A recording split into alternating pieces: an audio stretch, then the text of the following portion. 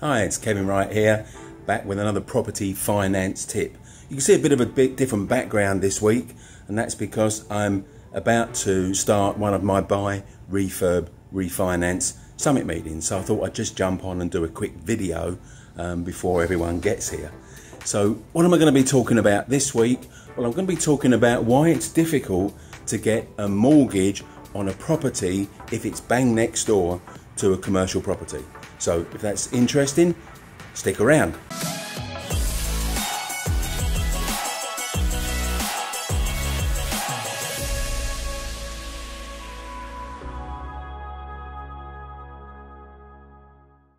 So you found a property that ticks a lot of boxes, but one characteristic of it is right next door there's a commercial property or building.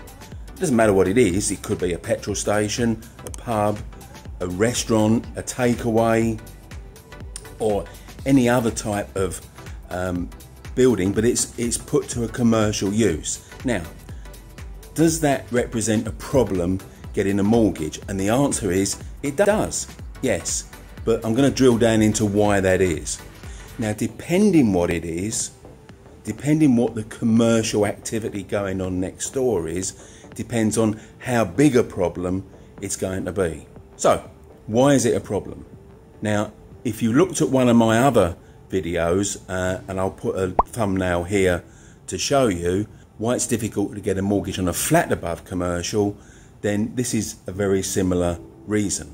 Now, mortgage lenders, whenever they're considering lending to you as a borrower, they will look at the property and they've always got one eye on how do we get our money back, or how easily do we get our money back if you, the borrower, don't keep up your mortgage payments, you get seriously into arrears and we have to repossess you. So now they're looking at, is there any perceived lack of demand? And if there's a perceived lack of demand, that means that they might struggle to sell it quickly or for the same sort of value. Now let's look at your property, which is next door to a commercial property, whatever it might be. Now, for everyone that says, oh, how fantastic, next door is a pub, I don't need to get a taxi home and I can drink as much as I like, or I can nip next door for a curry, there's probably a lot more people that say, I don't want to live next door to that. It's because of the antisocial element to it.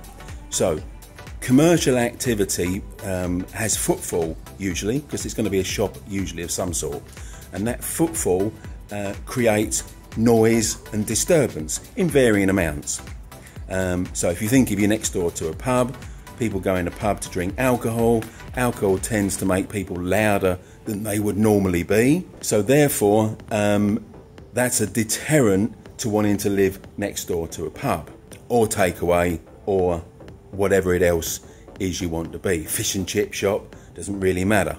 So that's the issue. Now, some lenders are going to just say, we don't want to lend because we can see there's a potential problem and we'd rather cut that problem off at the knees and say, if we never lend on it, we're never going to have a problem trying to sell it if we have to repossess it. So, you know, prevention is better than cure, if you like.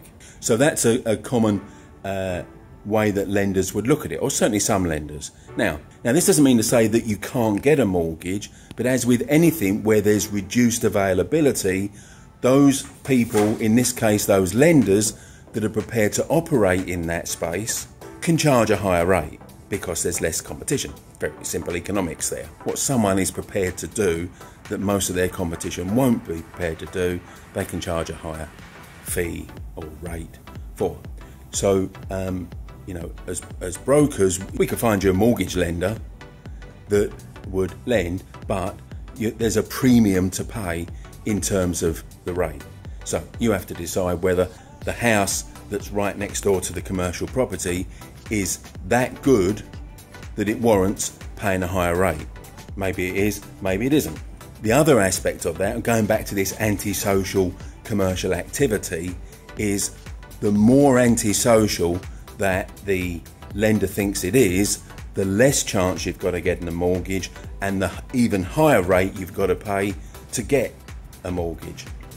So, you know, if it's, I don't know, let's say it's a greetings card shop, opens at 9, shuts at 5 or 5:30, well, it's commercial, but it's quite benign, isn't it?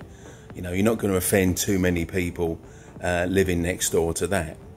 You know, someone doesn't get loud and obnoxious buying greeting cards, do they really? Now, make that a bar with late opening, and you've got a completely different story. So there could be, you know, much more antisocial behaviour going on, and would you want to live next door to that? Now, another angle is, if you're going to tenant this out, are your tenants going to want to live next door? Or might you find that it takes longer to rent and you have a higher tenant churn because they experience the disadvantages of living next door to a commercial property as well? So it's not just the fact that it's more difficult to mortgage, it may be more difficult to tenant, and for tenants to stay there for a prolonged period. And you don't need me to tell you that tenant voids hit your overall returns. So there we are. That's this week's video. I'm going to be back next week with another property finance tip. I'll see you then. If you enjoyed watching this video, did you know every Monday morning at 8:30 I do a live Facebook Q&A. So if you want to start the week with checking out some answers to your property finance questions, click the link here.